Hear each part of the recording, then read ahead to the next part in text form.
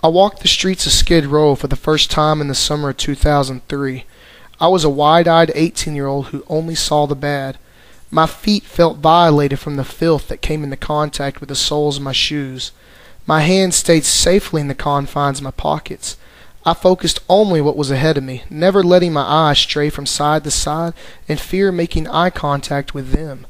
Who was them? They were the drug addicts, prostitutes, mentally ill, and as I would say, the crazies. They came from all walks of life, but on Skid Row, they were all the same. They were dirty. Why was I there? I walked the streets of Skid Row again in the summer of 2013. I was a more mature 28-year-old who saw hope.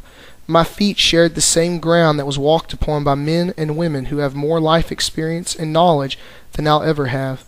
My hands helped clean the streets and greet others as they walked by.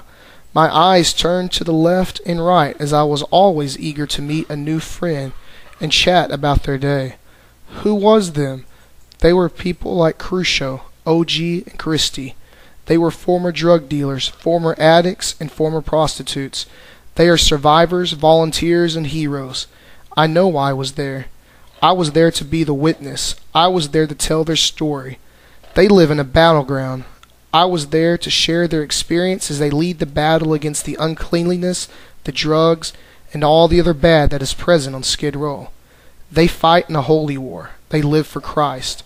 I was there to witness.